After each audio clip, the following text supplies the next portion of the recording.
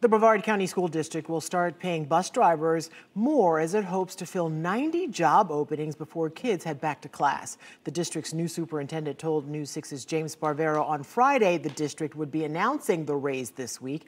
Now James updates us on how much more money bus drivers can expect.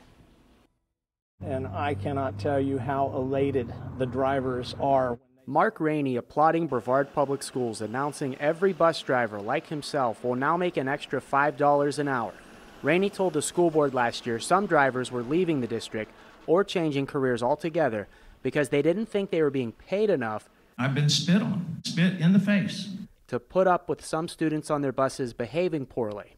So this $5 increase across the board for all of our bus drivers, we think is a signal to the importance of the work that our bus drivers do. We also think it's going to be a great recruiting tool for us. In his first few weeks as the new superintendent, Dr. Mark Rendell hopes a new starting wage of $20 an hour will attract new drivers to fill the 90 job openings and bring back some of those drivers who left.